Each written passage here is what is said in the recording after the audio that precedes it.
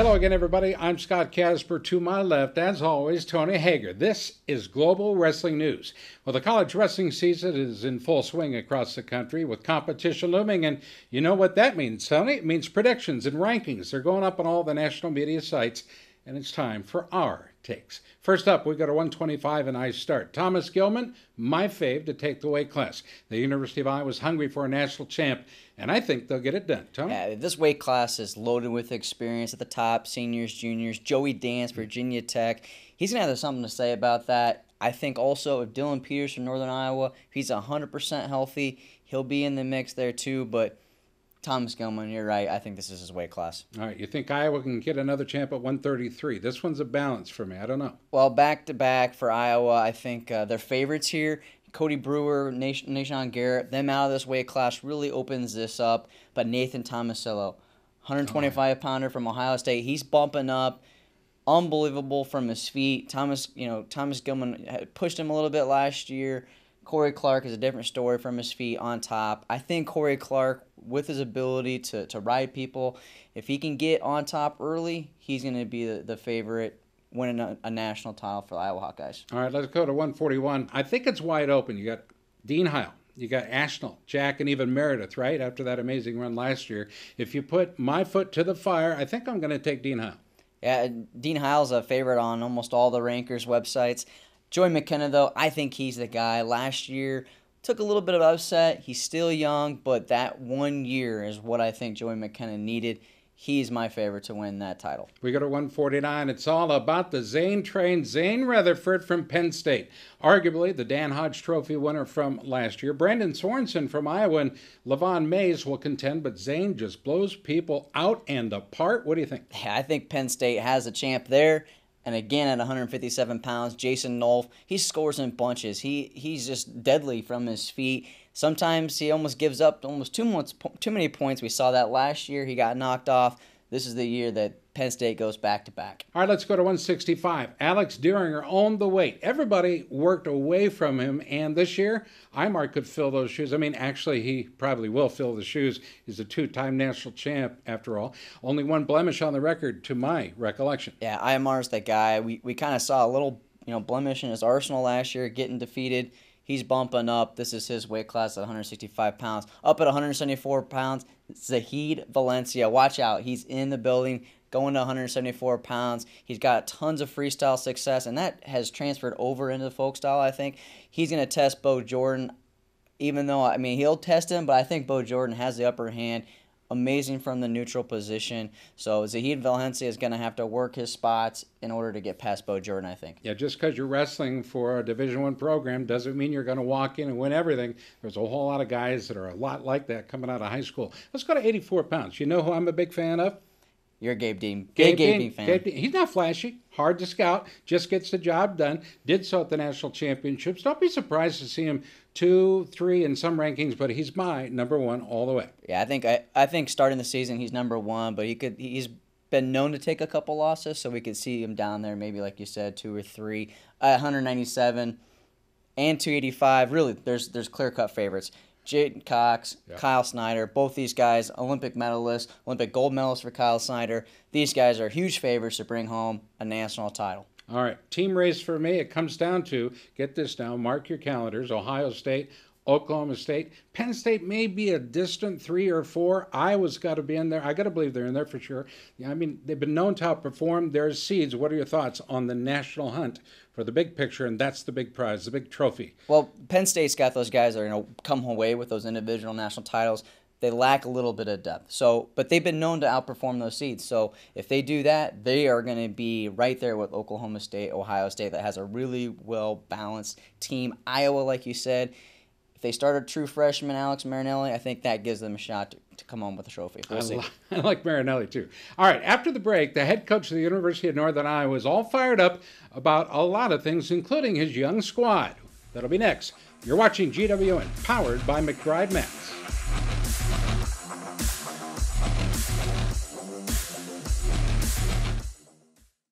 Yellow Blue wants to show you global energy demands are expanding at an alarming rate.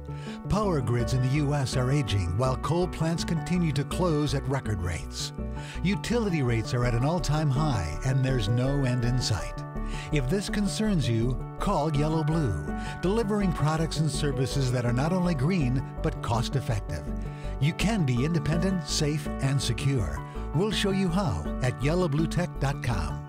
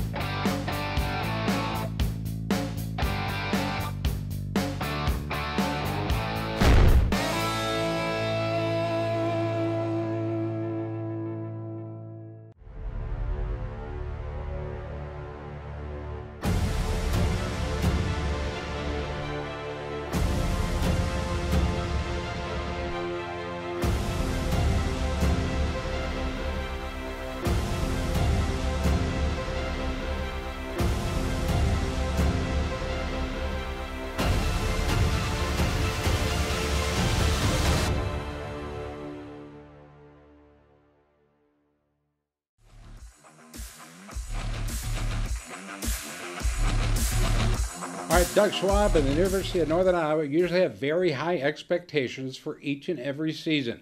The Northern Iowa Panthers are made up by 27 underclassmen and are led by two-time All-American Dylan Peters, also three-time NCAA qualifier Cooper Moore. Let's take a look at what Doug Schwab had to say at his conference.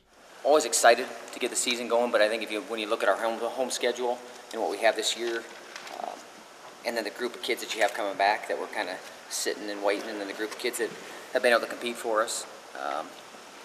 If you're not excited for UNI wrestling right now, something's wrong. I know that I am, and I know what I've seen in the room this spring and summer, and not just the Dylan Peters, not just the Cooper Moores, not just the Max Thompsons, but the other guys and how they're progressing too. I mean, that's what excites me as a coach, and seeing these guys grow and develop.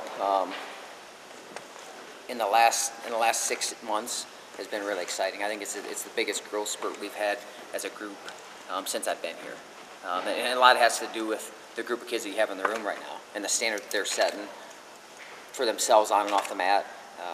There was no doubt that the freshman group that we brought in last year is a special group. And I think we knew that coming in. And they've raised everyone's level and expectations, and I think they've got everyone where they're kind of on fire right now and excited and looking forward to the season.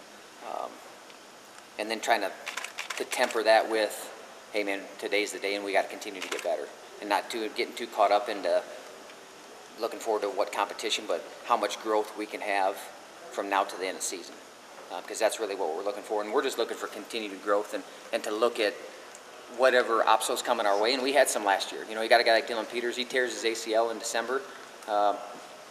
He used that obstacle as a way to motivate him, and now for him this year, he's going to be in such a better place because he knows what he can handle. He placed. You know, you say on one leg, but he did place on, on one leg. It's hard to wrestle that way when you're hurt. But I can tell you what, he made up his mind right away, and to me, that's very indicative of our team and how we're going to move forward from having any type of setbacks. I mean, that's how we're going to look at him. Every setback's an opportunity, and he epitomized that. And he's going to be stronger this year. You know, everyone's kind of asking, where's Dylan Peters at? Where's Dylan Peters at? He's back on the mat. You know, we're working him into it. But the great thing is we don't just have Dylan Peters.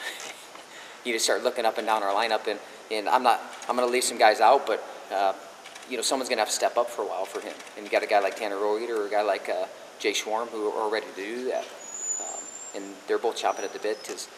And I want to be the guy that steps out there, and I want to be the guy that takes Peter's spot and don't give it back to him. I mean, that's kind of how we're talking to those guys. A guy like Albert back, and did he have the season he wanted last year? 100% no, but he learned a lot. And we kind of talk about those obstacles in getting weight control, going through a whole season as opportunities and learning from him, and he's done it. He's a lot better wrestler right now.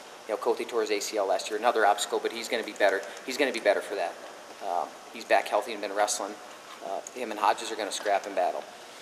49, I think everyone's excited to see Max Thompson get out there and compete. I know I am, and I know he is too.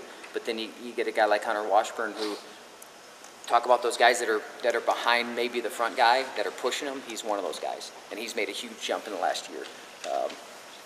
57, and I'm kind of going into where we got some depth now. I don't think I've ever had this much depth on our team. And sometimes depth takes time. I want to have depth the first year, but to be able to have depth the first year, not always realistic. But now we have quality depth. We have guys that can wrestle and compete at a high level. And if something happens where there is a stumble, somebody gets hurt, it's not there's a big drop off. This guy, he can step in and he can perform at a really high level, and he expects to perform at a really high level. I mean, last year the Panthers had 3 wrestlers ranked in the MAC preseason, and this year they have 6 ranked. I mean, what do you make of this young team? You went to the press conference. Yeah, I mean, these guys are loaded. They're ready for bear here. The redshirt freshmen, this is their opportunity. In order for them to be successful in the MAC, though, Cooper Moore, he's got to be back healthy. He's got to be mentally healthy as well. Last year he took some lumps, so him back in the lineup, going to be a big boost to this team. Josh Albert really needs to figure out his weight class, how to cut weight. Talked to him a little bit about that. I think he's going to be a good contender at 133 pounds to be on the award stand. So a lot of great young talent. All right, well, Max Thompson impressed me at the Midlands last year, so a 4-timer from Iowa. People in the state of Iowa are looking forward to seeing him compete again. Yeah, the people in Iowa, they're eager. He's eager. I think Midlands was really a good test for him, kind of put him in his place a little bit about where he needed to put that level of competition, his mindset. Way big difference between high school and college. I think he found that. 149 pounds, though, is absolutely stacked. I see him as like a round of 12 guys. I mean, from 8 on top, this weight class is stacked. So, I mean, round of 12, he could squeak in there a little bit. You caught up with Max up at the University of Northern Iowa. Let's take a look. I'm just extremely excited to finally get out in front of those fans and especially have that Panther on my chest. And I know going through my redshirt year, there's a little bit of me that wanted to go out there and represent UNI, but it was definitely best for me to redshirt a year, and I know I've gotten stronger and better technically. So, with those injuries that did happen last year at 149 pounds, I mean, was there ever a question? Did you ever talk to Doug about stepping in that lineup? Was it ever a question? I'm sure it was always a question, but what it came down to was building for the future, and the best thing for our program in the future was to keep me redshirted. Overall, it was just a great day up at Cedar Falls with Doug Schwab company. Just being around Schwab, you just get that feeling like this team is going to be successful. And last year it was so disappointing for everybody around the Cedar Falls, the Panther train. This year, top 15 team, I think, in St. Louis. Isn't the MAC Conference Championships, aren't they going to be in Cedar Falls this year? Yeah, MAC Championships are in Cedar Falls, so that's going to give them a leg up. I think, if they can get some guys through that MAC Championships, get some more qualifiers there, that's going to give them some extra points, possibly could slip into that top 10. I think it's really important that Schwab and company finish in the top 10. They haven't done that in recent years, but something tells me the guys they've got on the roster will get the job done this year. They may be knocking on the door to championships for the future. All right, after the break, we're going to take a look at another NWCA All-Star Classic bout. This time it'll be Illinois versus Nebraska, a classic Big Ten matchup. That's next on GWN, presented by Casey General Store.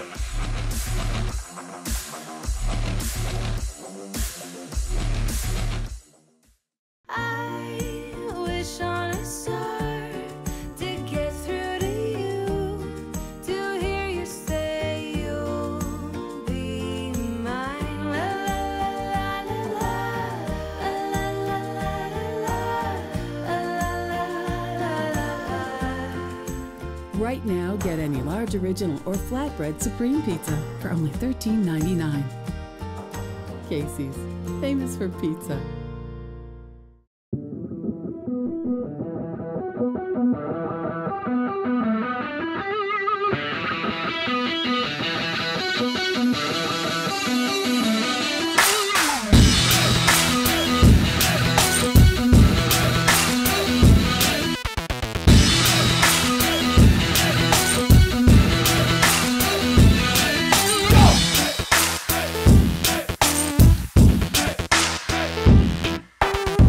At Cookies, sauces and seasonings are business, but food is our passion. Our secret ingredient is Cookies Flavor Enhancer and All-Purpose Seasoning. It makes pretty much everything taste better.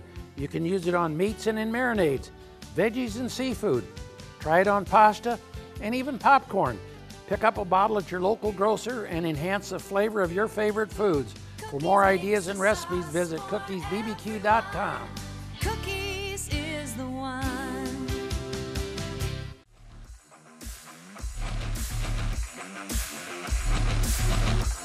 Well, a pair of returning All-Americans have agreed to meet at the 51st Annual NWCA All-Star Classic. It takes place November 5th at Cleveland State University's Wolstein Center. Zane Richards of Illinois versus Eric Montoya. They're going to meet for the 5th time, with Richards holding a 3-1 advantage in the series. We caught up with Montoya and Richards to discuss the upcoming bout. What are the changes? What can we expect to see from last year to this year from you, and what you've been working on throughout the summer, the spring and summer, as we head to November 5th? What can we expect to see in a different Zane Richards? He's certainly different. He's better. He's tougher. He's meaner. But for the most part, technically, I can't reveal all the secrets to you, Scott. Don't want to give the opposition, something. But no, I'm kidding. Just better wrestling. No secrets. What you see is kind of what you get.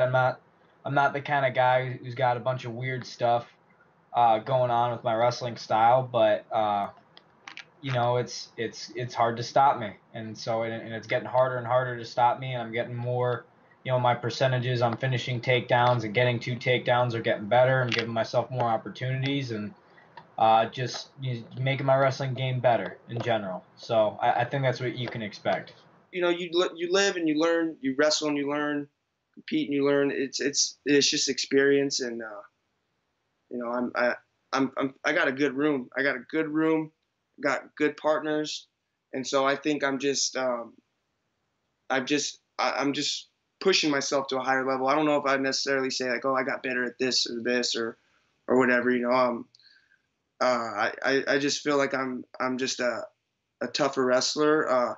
I think maybe just my position, I guess, if you want to talk about something technical. I think maybe in the past I was a little bit like scared at the beginning of matches, because guys would come out and they try to come out and push you around right away and get a good lead, and then they just try to hang out and just try to run away the rest of the time. So I try to focus on shutting people down right away and like really putting a high pace on people, so that I don't have to play catch up every single time or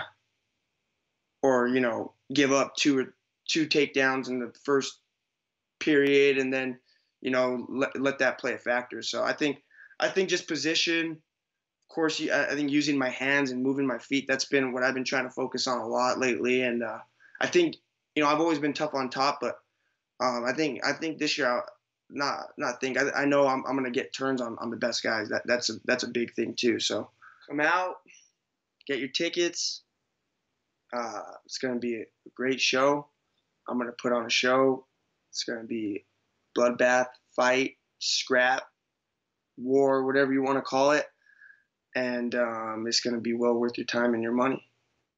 I mean, Richards on paper is the favorite. He's got the most recent win over Montoya, defeating him, 5-1 at the Big Ten Championships. Why would Montoya take this bout? Hey, you never really know why these guys are, if they were the first choice, but I think NWCA looking at this kind of like a grudge match, because Montoya took some lumps to Richard at the beginning, ended up majoring him in 2015 towards the end. 2016, it was all Richards, though. Wasn't it like a 10-1 score, right? Well, Montoya majored him 10-1, but then in the Big Ten Championships, Richard beat him 5-1. The score was a little bit kind of not what you saw on paper. Richards really kind of dominated. Montoya took some shots, desperation shots that he probably didn't need to have to do, but that's what propelled Richards to the Big Tens. I agree. I think it is a grudge match. We're going to take a quick time out.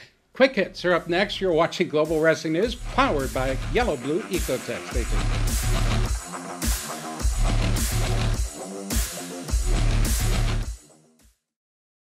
The war raged for generations. No amount of bravery and conviction could end the infected, unyielding rage. And with every battle, the evil grew, changed, evolved. The Warriors needed nothing short of a miracle to stop the infection, and a miracle they received. Your body is at war against skin infections and diseases each time you step onto the mat. Protect yourself against the invasion. Defend Soap. Defend what you have built. I wish on a star to get through to you, to hear you say you'll be mine. La la la la la la la la.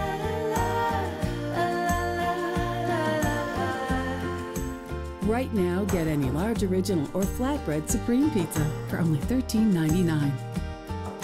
Casey's, famous for pizza. In this arena, you're either the hunter or the hunted. A hunter needs armor. Earn the right to be a Danmar warrior. Headgear forged in the industrial north for the toughest wrestlers of all ages. Born in the US of A. Work with us to make your custom headgear. Warriors take hits.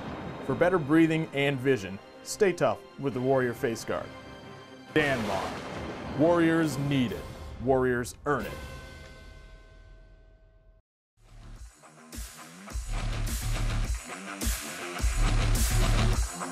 All right, cadet world teammates Travis Whitlock Jr. and Roman Bravo Young have verbally committed to wrestle for Penn State. Any surprise here? I think it's a big surprise that Roman Bravo Young went to Penn State. This is a huge pickup for them. I mean, you could add Indiana's Joe Lee, and then the Nittany Lions will have 3 of the top 10 wrestlers in the class of 2018. 2018 already. We're already looking at 2018. Whitlock selected Penn State over Oklahoma State, North Carolina State, Oregon State, and Iowa State, while Bravo Young passed up offers from Arizona State, Oregon, North Carolina, and Nebraska. I mean, Tony, I got to be honest. It's enough already. I know this is great news for Penn State, but is it good news for wrestling? These are huge gets for Penn State. This is huge news for them and all the Nittany Lion fans, but for college wrestling fans, I think they want to see Penn State stop getting these huge guys, especially a guy like Bravo Young, who is really favored to probably go to Arizona State. So for Arizona to lose out on him, I think was a big shock. So Penn State's they've got this figured out how they can get all this top talent in with money. I mean, they're getting it done. I want to know where all the scholarships are coming from. I'm trying to do the math, and I can't get it all to add up. Are some of these kids taking a lower offer to wrestle at Penn State? In my opinion, I think we need more scholarships in wrestling. It's really sparse. So to see these top guys go into these teams, you got to think that there's other ways that Penn State is making it happen. I don't know what that is. If it's maybe promising the Nittany Lion Club when they graduate, maybe getting them some money that way. But they're definitely coming to Penn State on no scholarship or a very, very low scholarship, expecting maybe get one their junior or senior year. I'd be lucky to get milk money if I went and took an offer from Penn State. I can guarantee you that. In other Big Ten recruiting news, Ryan Caroli announced that he would enroll at Northwestern in the class of 2018. Caroli is currently ranked 3rd nationally at 170 and projects out at 184 for the Wildcats. Northwestern has also received verbal commitments from Fargo runner-up Anthony Cassiopeia and top-ranked Michael Beard. Yeah, the additions of Howe, Brewer, they're already paying off. We can see with these big recruits. Both those verbals, solid gets for the Wildcats. Absolutely. There's other, higher recruits out there probably than these guys, but they're right up there. So to see them really flip the script on all the fans thinking all the Wildcats are done, it's going to take them a couple of years to rebound with this coaching staff shake-up. They're getting it done. They're putting together some solid recruits. I mean, that whole lineup is pretty wide open, so that's probably a pretty nice selling point for them to these athletes. Best academics in the Big Ten and an opportunity to start as a true freshman. Yeah, the opposite selling point of Penn State. They've got everything open. They have struggled to get some recruits in because they've left, they've transferred. So the opportunity to not only get those academics but start as a true freshman, that's got to be eyeballs, and the eyeballs got to light up for a lot of these young kids. Yeah, tip of the cap to Coach Storniolo and company at Northwestern. All right, Tony, I'm going to give you an opportunity to wrap up this show because we are sadly out of time. What a great show, previewing 25 pounds at heavyweight Division I wrestling. It's right around the corner. Competition starts in a week. We'll be right here on Global Wrestling News, bringing you the action. Follow along every single Friday. I'm Tony Hager. This is Scott Casper, and this has been Global Wrestling News.